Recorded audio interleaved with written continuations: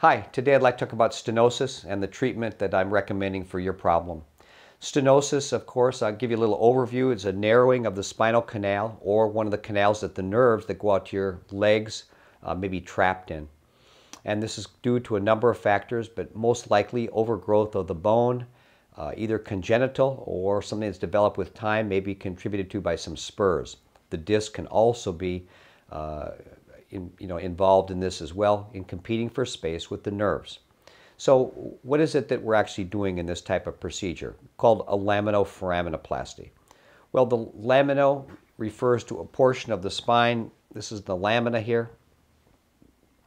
And then foramino, the foraminal canal is a portion of the spine where the actual nerve comes out. So there's two tunnels. One is the big tunnel, the large tunnel, the central canal tunnel.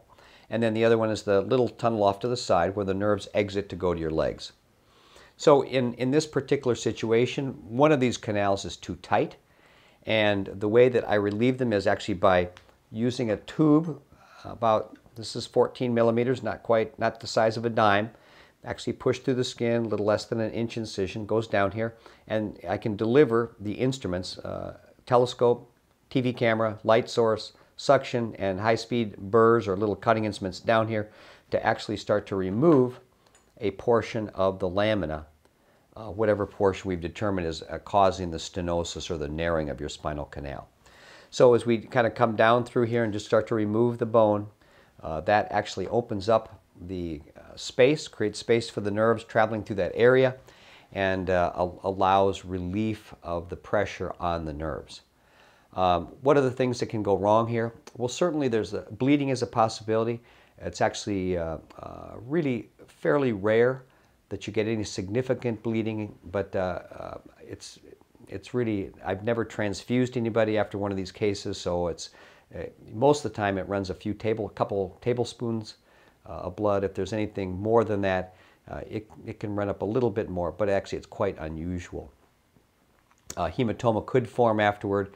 Rare that you have to do anything about it, but that is a possibility with any type of surgery, anytime you make a skin incision. Next complication is that of infection.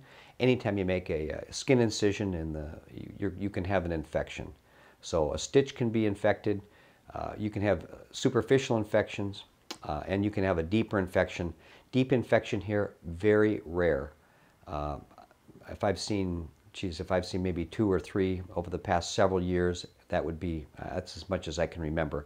And the infections are almost, if they're deep, I can almost always assure they're involved with the disc space, having removed some disc material. The disc space has got a very, very tricky environment, low oxygen, poor blood supply.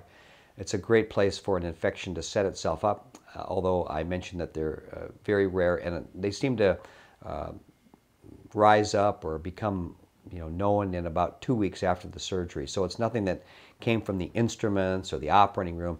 It's just these bugs circulate around in our bloodstream after we scratch our skin or brush our teeth, these kind of things. Any kind of manipulation of our soft tissues that are kind of potentially contaminated can cause a little seeding of the bloodstream, and these may not always be picked up immediately by the white blood cells, allowing them to float around, and if they get stuck in a freshly operated kind of site like this with a poor blood supply, an infection could ensue.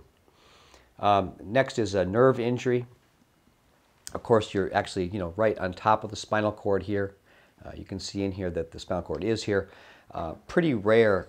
One of the things I really like about operating under conscious sedation is the fact that the nerves are in a situation where people are going to tell me that I'm getting close. They'll say, geez, I can feel a little pain here, there. It means I have to go slower. So nerve injury, really very uncommon. I mean, not even that I can remember in someone who does not have previous open surgery.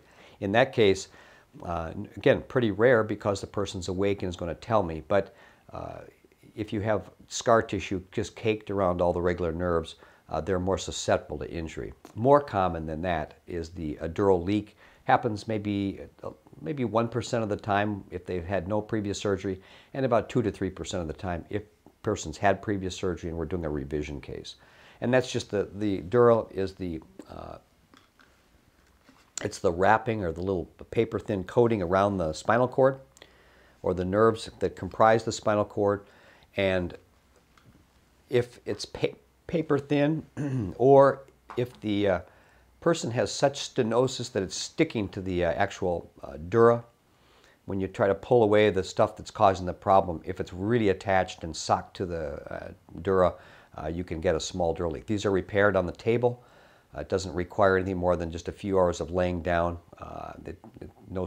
That's really what it's turned out to be. These tears are very small. I'm looking at everything under 3.5 microscope power, so quite unusual that it causes any significant problems for people, except a headache is pretty common but goes away within about a day. So this procedure, I think it's not really a complication but a statistic, and I think that the success of this operation is determined in large part by the location, whether it's cervical, thoracic, or lumbar. And I think the lumbar, with all the weight of the torso being pushed against it, works. This works about 70, 75, maybe up to 80% of the time, depending on where the operation is being performed. So it's not really a complication, it's more of a statistic, and that is that it doesn't work 100% of the time. So I think it's worth knowing that. And there's certain reasons that this might be the case, but just let it be known that it doesn't work 100% of the time, and may not give 100% relief of the pain, although oftentimes it's so significantly better as to be, people just say, well, geez, it's so much better than it was. It's my current pain that I get is just negligible. So that kind of discusses the laminoforaminoplasty. And if you've got any further questions about this, it's been a little instructional session. Gives you a little time to think about things. If you've got any other questions, please don't hesitate to ask. All right, thanks.